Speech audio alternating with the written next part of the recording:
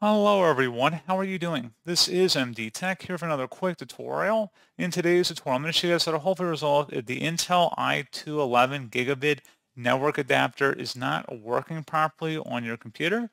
And you might be getting a device status message that Windows has stopped this device because it has reported problems, code 43.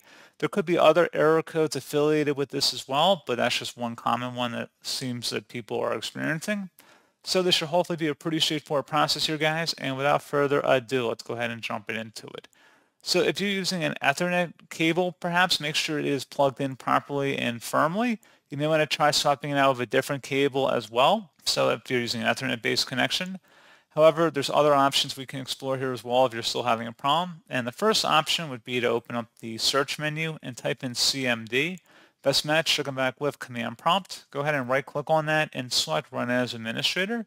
If you receive a user account control prompt, select yes. And then into this elevated command line window, you want to type in ipconfig followed by a space /flush DNS. Flush DNS should all be one word attached to that / out front. Hit enter on your keyboard. Should come back a Windows IP configuration successfully flushed the DNS resolver cache. Now that has concluded, go ahead and type in netsh space winsock, WINSOCK, space reset, and then hit enter on your keyboard. Should come back with successfully reset the WinSock catalog. You must restart the computer in order to complete the reset. At this point, close out of here and you want to restart your computer.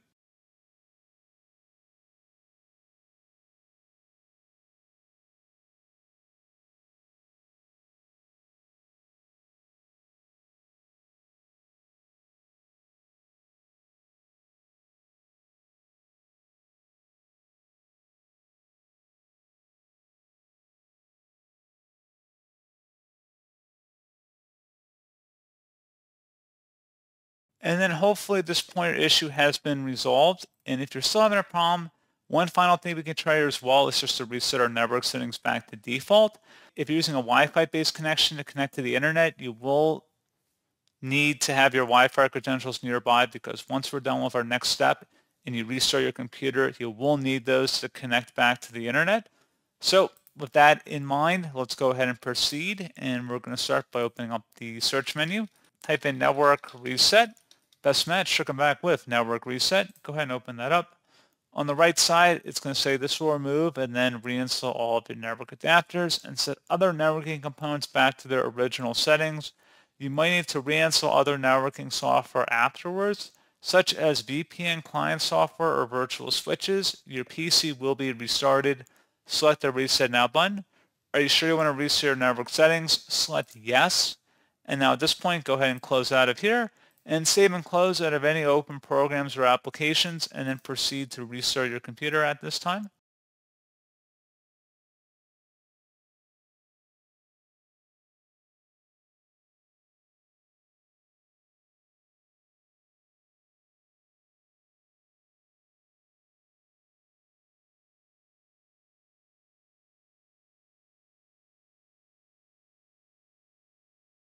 And then hopefully this pointer issue has been resolved.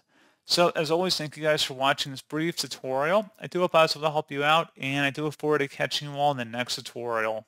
Goodbye.